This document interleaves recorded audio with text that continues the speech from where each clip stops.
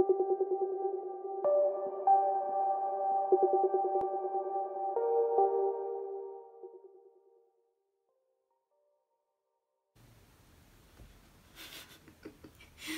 beginnings are always so weird.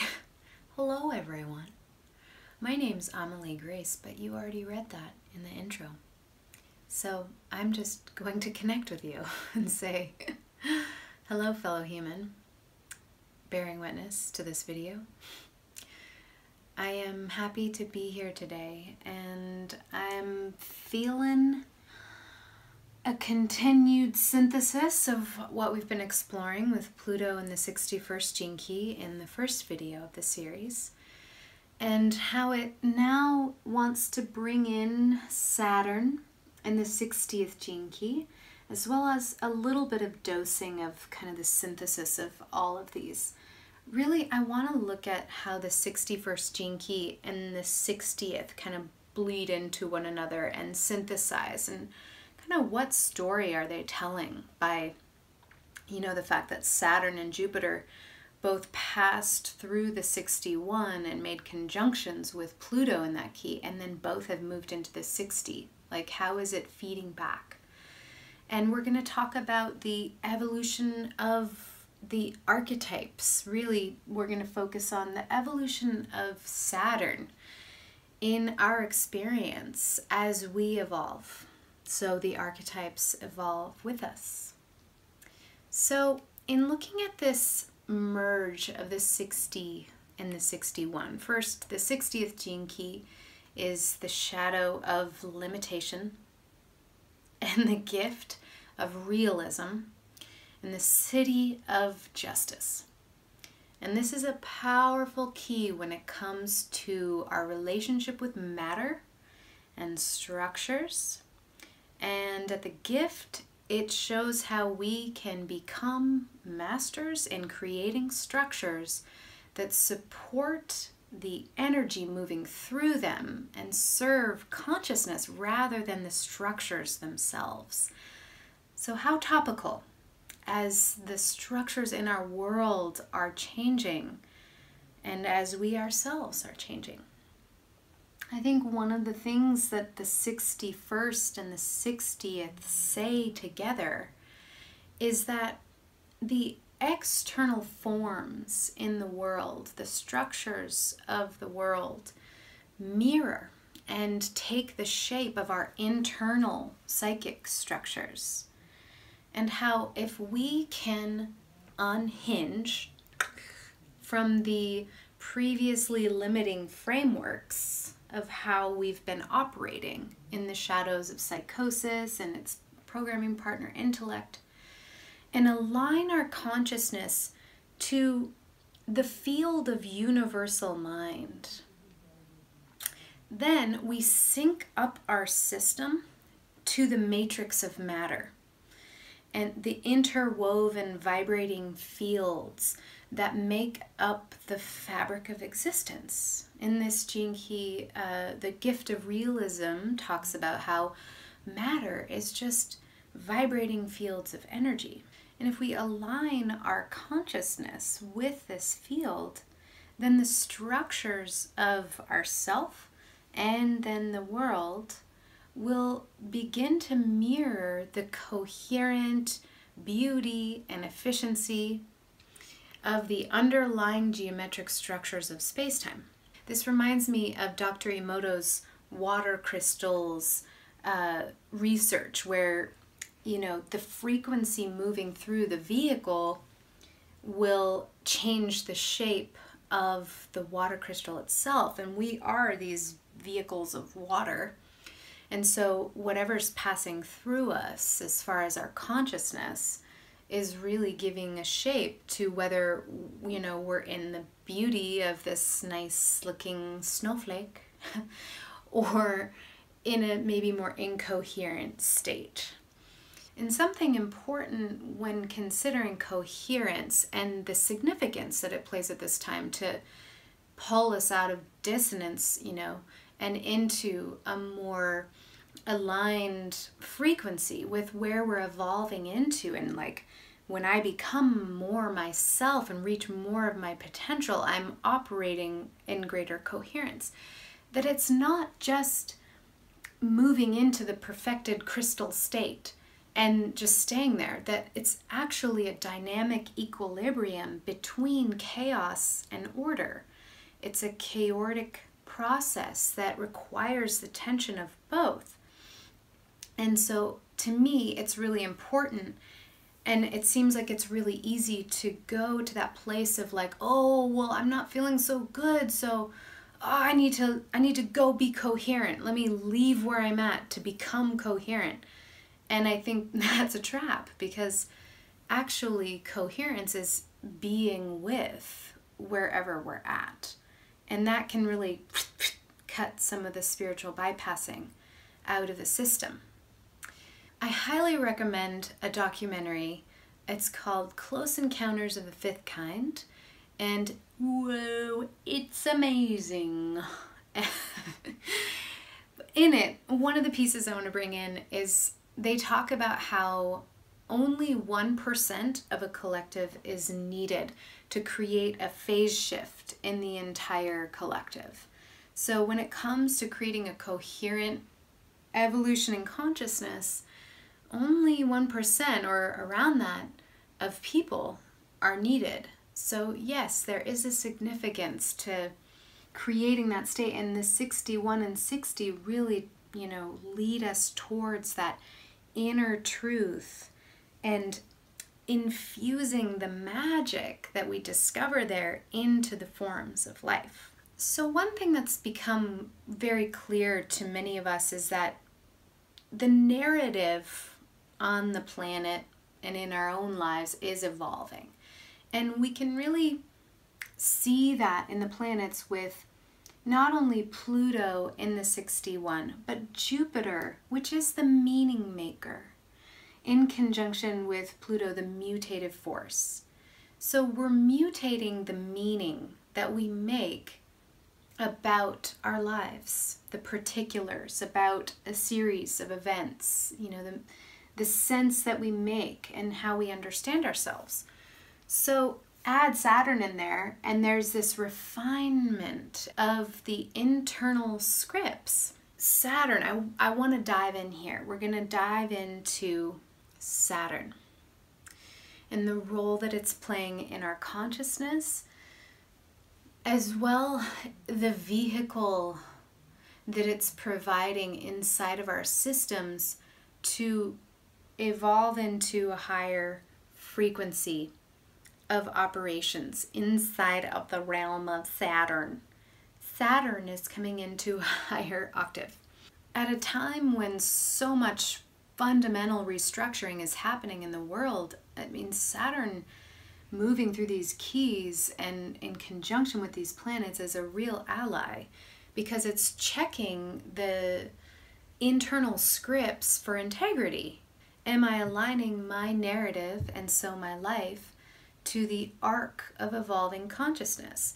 The gene keys are super helpful with this, because we can see that spectrum of frequency where the shadows are, kind of diagnose like where we're at, and we can feel it when we're in the gift state, and that's this liftoff. And honestly, again, it's not about not pushing away the shadow states. It's about working with them and riding the wave of evolution, because we are being made by these times.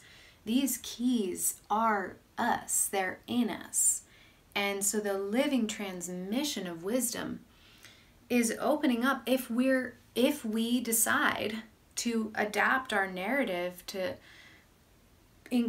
contemplate and go into the realms that this key and these archetypes have for us. There's, we mutate along with them. Okay. I came across a really interesting quote by Carl Jung in The Undiscovered Self, where he says, "A mood of universal destruction and renewal has set its mark on our age. This mood makes itself felt everywhere, politically, socially, and philosophically.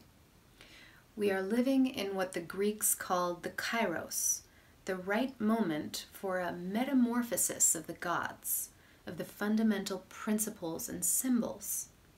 Coming generations will have to take account of this momentous transformation if humanity is not to destroy itself through the might of its own technology and science. So much is at stake, and so much depends on the psychological constitution of the modern human. There's so many things about this quote that feel significant to our conversation today. And one of those is the, constitution of the human psychology is that the shape of the psychic structure, the quality of consciousness, is what's bringing the shapes outside, as we've talked about. The other part I want to go into is this kairos, this metamorphosis of what he's saying. The gods, the symbols or principles, those are archetype. So the metamorphosis of the archetype, I feel like it occurs alongside of our evolution. So let's go into Saturn. I'm definitely tuning in and feeling the evolution of Saturn, where my sense is that there's a massive upgrade in Saturn's functionality in our system. As it's transited its own sign of Capricorn, and it's right now like hovering over the cusp of the very end degrees of Capricorn into the next sign and then back over again. It's like, okay, am I complete? Am I reaching this next stage of my Capricornness, my Saturnianness? And also the fact that, Saturn in this phase of transiting its own sign, it made a conjunction with Pluto, the mutator. So it's evolving. So to explore this, I start out by asking, how has Saturn been operating? How has it been utilized through the current framework of consciousness? So I explored this by doing a mind map with who has Saturn been in my own self system. And here are some of the things that came up. Saturn to me is my protector. It's the boss, the controller, the lawmaker, enforcer, the perfectionist, the punisher, patriarch. It's success driven, and it puts on the pressure, and it's driven to be great. So I want to be clear that none of this is inherently bad. It's just energy adapting and evolving. And what I have come clear on is how this frequency of Saturn in my life has usurped my essential energy to achieve an agenda that's geared towards surviving in a paradigm of dominance and control and a patriarchal consumer culture. We're going to go deeper into this, but first I want to go to then, well, what does high grade Saturn look like? So I did a mind map on that. And some of the words that came through were conductor, orchestrator, director, creative author, true authority, conscious dom, ship captain, aware ego, holistic institutions, enlightened structures, in service to my calling. So engaged from a more expansive perspective, Saturn reveals its higher capacities to serve me in reaching the mountaintop of my life's purpose. Saturn is in devotion to the higher order and to my calling. It's not about like, get to the top of the mountain for success. It's, I'm here for a reason. What's my soul's directive? And it's good to remember that Saturn and Capricorn, it's, you know, the sign that it represents and is an active agent of, is yin. So we get this sense of like Capricorn is like driven and going and so like young. But I think that's seen and operating within where we've been. You know, what state of consciousness our world has been operating inside of. And so to feel into the yin aspect, it puts me into contact with the inner calling. How is my inner calling receiving a dose of new adaptive structures that can support me in, you know, expressing what I'm here to express? So I want to explore a little bit more. Saturn, as an archetype, has its eye on our fulfillment. And it's driven to get us to the top of the mountain.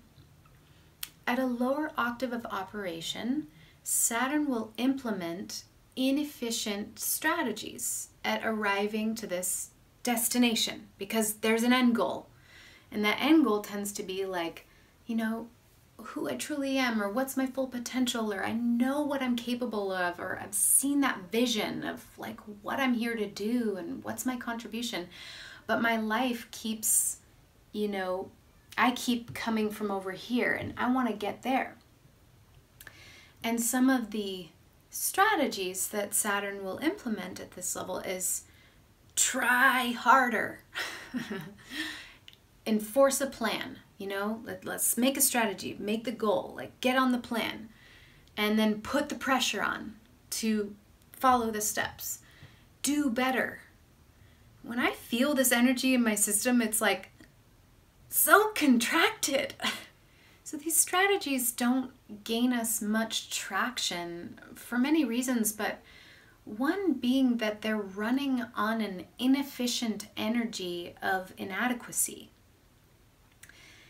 Like a fundamental sense of our lack of worth, and then a real try to prove maybe that we're not. And this is interesting to see mirrored in our own energy systems on this planet, how we power our world with crude fossil fuels from a perspective of lack. That sounds like the inefficient engine that we run our own drive to power our purpose. Interesting. And we've been dependent on these strongholds of protection in the psyche, these regimes of control that are inherited over millennia of adaptive survival strategies.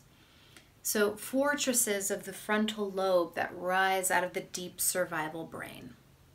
Those selves that I mentioned in who Saturn has been are those strongholds of protection. You know, the protector comes in and censors everything because it's constantly on watch for what is going to be, you know, what's okay and what's not okay for survival. So part of upgrading into a higher level of Saturn requires a dismantling of these strongholds of protection. We'll go into that a little bit more, but I think first and foremost, self-esteem and establishing a core stability of inherent worth is a huge part of this maturation and development. So to tap into these higher capacities of Saturn, we've got to have a solid base. Like when I'm good with myself, the energy feels very different about how I go about getting to my mountaintop. And the dismantling of these strongholds is a process that I engage with kindness and compassion. I have, you know, a self-love and, you know, relate to this part of me is, yeah, you were adapting to your surroundings. I get it. Pushing those parts away and being like, oh, those regimes of control, damn that controller, go away, stop being controlling is not effective, or hasn't been for me. what became the most effective thing in my own evolution, creating the most traction of becoming more of myself, was when I stopped trying to get rid of them and I started to engage with them and be curious, and then reorient my center of gravity to a new point of consciousness that can provide the protection and safety and trust that our human psyche needs to function properly, but from a new level of operations.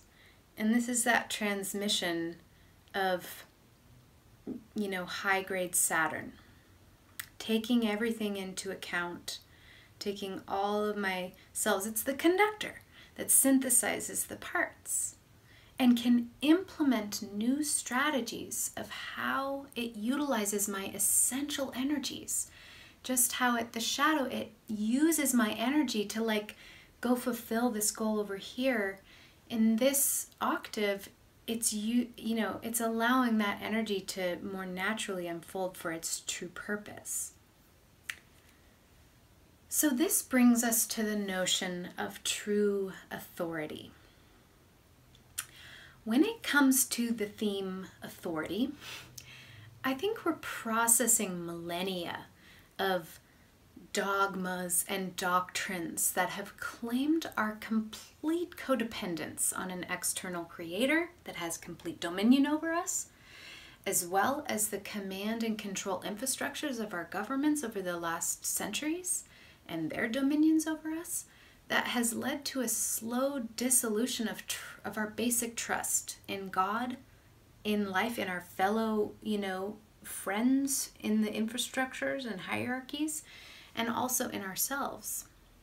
So when it comes to the questions, who's in control? Who gets to decide? Where's my free will in the matter?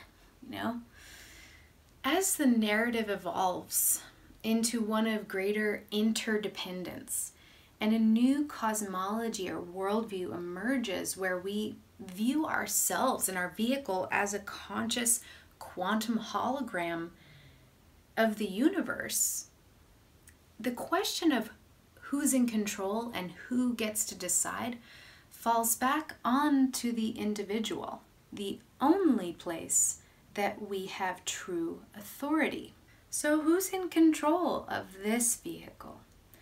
Who's in the commander seat of pirate ship Amelie? I don't know if I'm a pirate. I think I'm more just sailing on the seas for enjoyment. Depends on who's in control of the ship. And I think that looking at these low and high grades of Saturn and really contemplating where we're at in our process, how often am I in my controller that's trying to exercise control externally to stay safe, as opposed to when am I seated in a sense of I'm good, I'm with myself, and I can sort of see the various points of agendas and different things that my selves are like, hey, this is what we need, this is what we want, and I can listen, go, oh, okay, because I'm safe here, I don't need to strongly attach to any one of these things. It becomes a whole different game. And I am literally just peeking into this world myself of what it feels like to sit in that seat of being the conductor of the orchestra of Amelie. So one thing I want to say here, because we're dealing with authority and these regimes of control, in our societies, and just what's topically alive in the conversation right now of this pandemic and how Saturn-Pluto cycles tend to bring up these shifts in power, things are revealed, like the shadows that have become embedded into the structures of society start to rise up, and people are pointing out all the things like, look at this injustice, and whoa, Watergate, whoa, 9/11, all these things happened around Saturn and Pluto cycles. So in this one, what feels important right now to understand is that no, regimes of control and corruption that are active in the world's governments and societal institutions do not have control over your consciousness.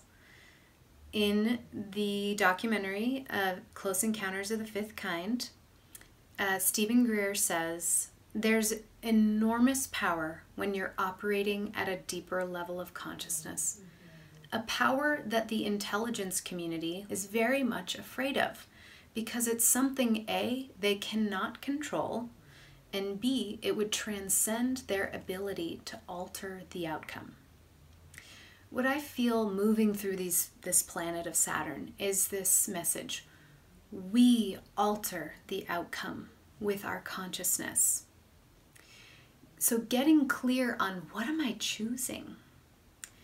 Am I choosing to cooperate in concert with life? Am I choosing to see the beauty and the sheer miracle of this life even when it hurts and there's suffering? Am I choosing to see myself in the reflection of those around me and reclaim my energies back to myself? I think getting clear on this transition, doing a mind map of the old and the new paradigms, and really getting a sense for, like, okay, how are my energies tied into these things over here in the old paradigm? And how are my energies on a daily basis? How am I choosing things that are in alignment with these qualities over here in this exploration of the new paradigm? So in coming to a close, once again, I must reiterate how, yes, coherence is so important. And the most coherent states are when we are being with wherever we are at. That's the allow, accept, embrace of the shadow that Richard Rudd reveals and brings to life through the Gene Keys. When we can be with the shadows, because they're there, we have parts of us that are operating from these shadows. When we can be with them, then we move the energy on its evolutionary process and we become coherent. So be kind to the strongholds of protection and the unconscious default modes that are becoming conscious by coming up and acting themselves out through greater vehicle of awareness. So it's all part of the process. Be gentle with yourself. And I hope this contemplation has been supportive for you. There's always more. And I just love the feeling that in this series, we're going to just continue following and opening and seeing what's there next. So yeah, we looked at Saturn in the 60. There's probably going to be more coming through that. And we looked at Pluto in the 61. And there's already more coming through that. So stay tuned and please share in the chat, share in the comments below. What are some of the things that you're seeing at this time? How is the archetype of Saturn evolving in you? How are you being made by these times?